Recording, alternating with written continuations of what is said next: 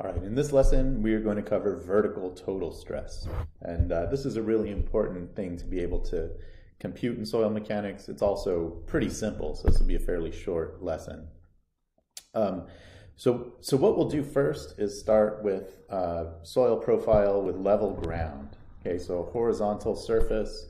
We'll assume the surface is a half space. That means that it extends in infinite direction horizontally in both directions, and it's just perfectly flat.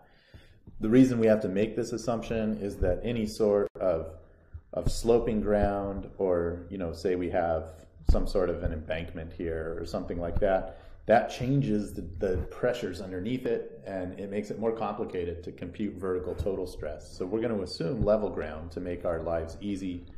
And a lot of the time, this is what we have, basically, right? We have a level ground condition. We can calculate the vertical stress at some depth. So what we'll do is have z positive in the upward direction from the ground surface. So that's elevation. Depth is lowercase d. It's positive downward. So lowercase d is depth. And then the vertical stress at this point is simply sigma zz is equal to gamma times d, where gamma is the unit weight of the material. If you prefer dealing with mass density instead of unit weight, you could put total density times the acceleration of gravity times d.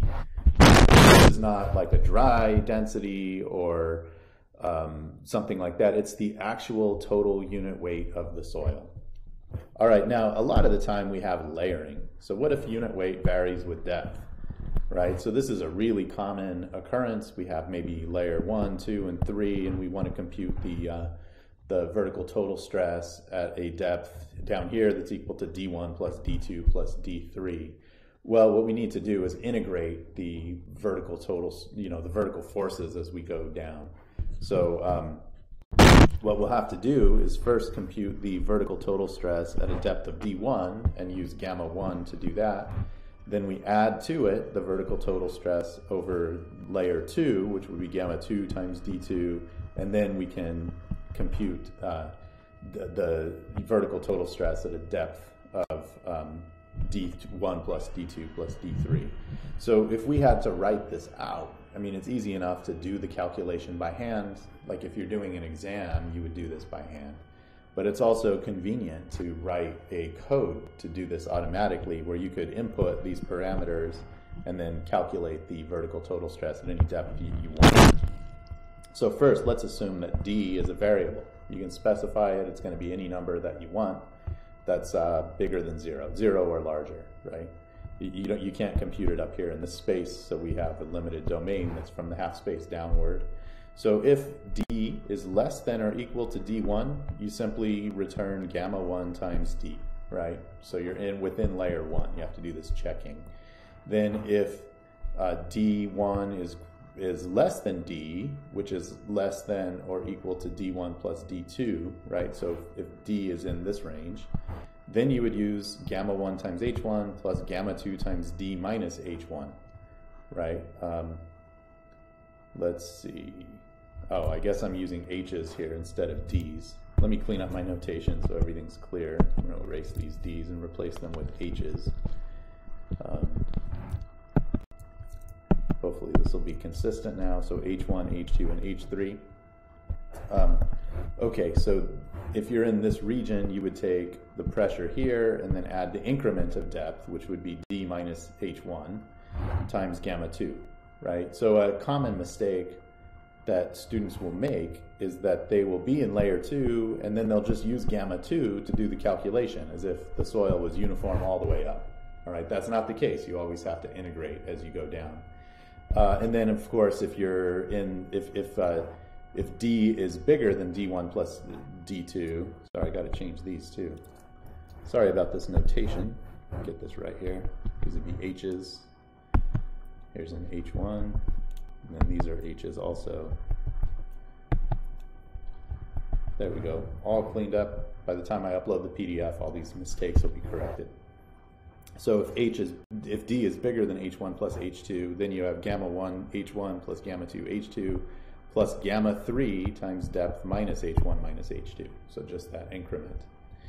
All right, now of course mathematically what we're actually doing here is an integral. I've used the term integrate a couple of times.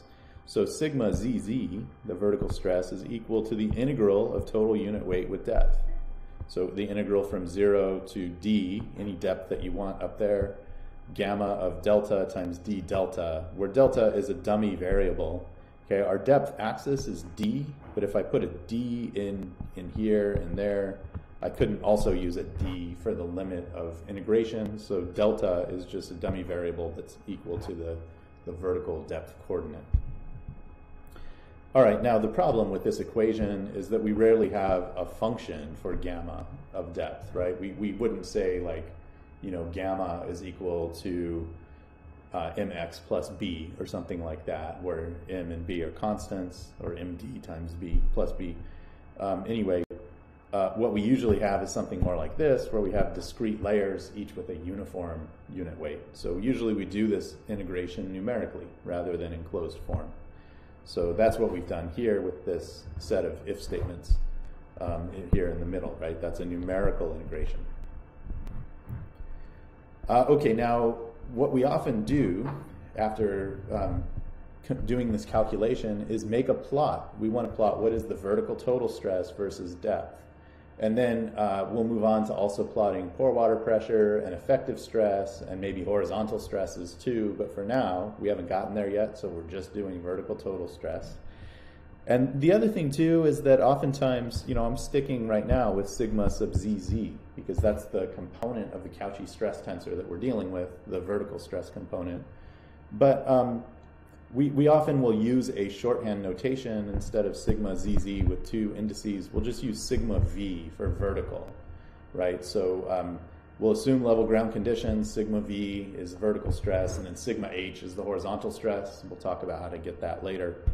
And then we might have like tau HV, which would be shear stresses on the horizontal and vertical planes. So because we're dealing oftentimes with horizontal ground and vertical and horizontal coordinate systems, we can make these substitutions to simplify. The thing I would caution you against, though, is simplifying stress too far, right? Sometimes geotechnical engineers do this. We forget about the fact that we actually have a stress tensor and we should be doing tensor-based operations. So it's perfectly fine to change the notation to be sigma V. Just remember that we have a tensor and we should be analyzing it that way. Okay, now here's an example of how we might plot a vertical stress profile. So we have on the x-axis sigma V, and on the y-axis would be depth. And so in this case, I'm plotting meters and kPa. The way that we usually do depth is that the numbers are positive. Okay, so here's something to keep in mind. Sometimes students will plot negative numbers in here just so that the axis is increasing. You know, you want to plot it to where vertical stress is increasing with depth as you go down. One way to do it is to make all these d values negative, right? And then it would be 0, -2, -4, -6, and Excel, for example, would automatically plot it the right way. Avoid doing that, all right? Depth is positive downward. A negative depth means you're above the ground surface. So be careful about the sign conventions.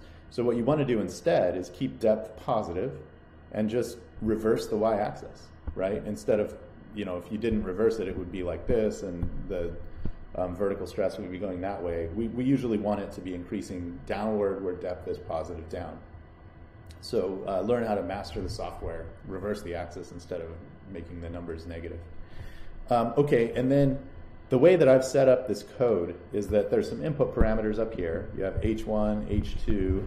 I didn't put in H3, okay? So what I'm assuming, if we go back up to our profile, is that we only have 3 layers, gamma, you know, layer 1, layer 2, and then layer 3 just extends down forever, right? So that's the assumption I'm making here. And here we happen to be evaluating this point at a depth of H1 plus H2 plus H3, but you could evaluate any point within layer 3 all the way down to infinity, is my assumption. All right, so we've input H1 and H2. H3, I guess, would be infinity, but we don't need it here. And then we have gamma 1, gamma 2, and gamma 3 as inputs. Maybe these could, if you're doing this in Excel, they could go up above as input parameters, and then you would have your calculations down here. So then what I've done is discretized depth into small intervals. And there are multiple ways to do this, right? You could just have data points like right here, right there, right there, and right there. What I've done instead is made a whole bunch of points along the depth. So there's, in 0.1 meter intervals, we have a new point, and we can calculate vertical total stress. And so it's a pretty simple way to do it. It's easy to do with drag and drop. So here I'm calculating it down to a depth of 6 meters. We have 0, 0.1, 0.2, and so forth. And then we reach our layer interface at a depth of 2 meters. Okay, and then let's look at unit weight. To get the unit weight, what we have to do is figure out whether a particular value of depth is in layer 1, 2, or 3, and assign the appropriate unit weight. So if we look at the if statement that goes in here in that cell, I'm going to assume that this is row 1 in my equations. Let me make this clear. So this would be like 1, 2, 3, and here's row number. Right, so cell A1 is this one right there. So if A1 is less than or equal to H1, then you use gamma 1, right? So this is how we can do the if statement in Excel. Now, this is a little trick that you may not be familiar with, but usually that you have the condition, then the value if the statement is true, and then the value if the statement is false. Well, one trick you can do in Excel is put another if statement into the cell, into the variable that gets returned if the statement is false. So if A1 is bigger than H1, that means we're not in layer 1, we're either in layer 2 or 3, and we need to do another if statement to determine which layer we're in. So here I have this, remember, this is going to be the value that returns if this statement is false. So if A1 is less than or equal to H1 plus H2, then we know we're in layer 2. All right, and we know that because if A1 is less than H1, we're in layer 1, and we only evaluate this term here, the second if statement, if this first if statement is, if this first condition is false. So if A1 is less than or equal to H1 plus H2, we're in layer 2, therefore the unit weight is gamma 2. Otherwise, if the depth is greater than H1 plus H2, we're in layer 3, right? So we just return gamma 3. Now, if you had 4 layers, you could also have an if statement here. You could continue going with these nested if statements as far as you want. Another alternative is to make a table and do a lookup statement or something like that. There's multiple ways to get this done. I'm just illustrating the way that I've done it. So anyway, if you plug this equation into these cells here, these are the unit weights that you would get, right? So at a depth of 2, you're right at the interface between layer 1 and 2. I'm using a less than or equal than sign, so you would return gamma 1, and then it transitions to gamma 2, and then when you get past 4, it transitions to gamma 3. As we recall, it's 18, 19, and 20 kilonewtons per meter cubed for those unit weights. Okay, now we have the sigma v column. This one is a little bit more complicated to deal with. What we're having to do is an integral. So we need to do the first value, right? Anytime you do integration, you need to know the boundaries of integration.